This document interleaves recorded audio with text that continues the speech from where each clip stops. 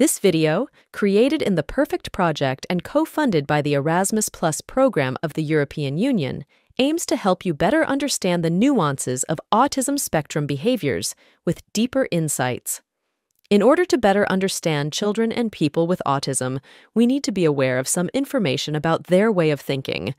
There are cognitive theories that can help us develop a deeper understanding of how an individual with autism or related support needs might experience the world and respond to it.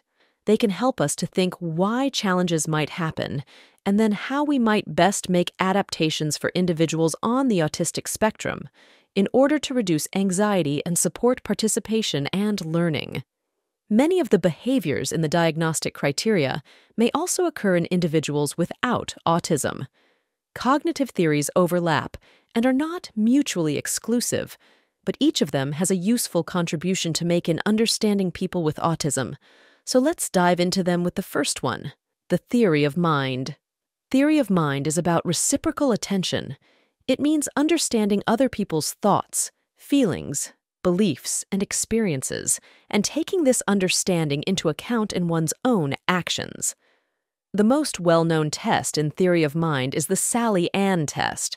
Executive function theory is the ability to plan, organize, and sequence thoughts and actions, including the ability to control impulses. Weak central coherence theory is the tendency to focus on details rather than the big picture, which affects the person's ability to consider context. Some people with ASD can find Waldo in 3 to 5 minutes. Context blindness theory is a challenge in processing or using all of the information from visual, auditory, historical, and social contexts to make sense of experiences in the moment. Context blindness means missing the obvious. Autistic people may also have a double empathy problem. This theory was developed by people on the spectrum, and it means a mutual challenge of misunderstanding intentions, motivations, or communication between neurotypical people and people with autism.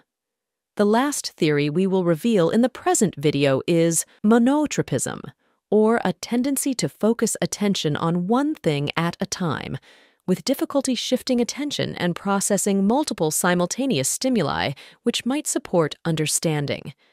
We hope that this video on characteristics of autism was informative.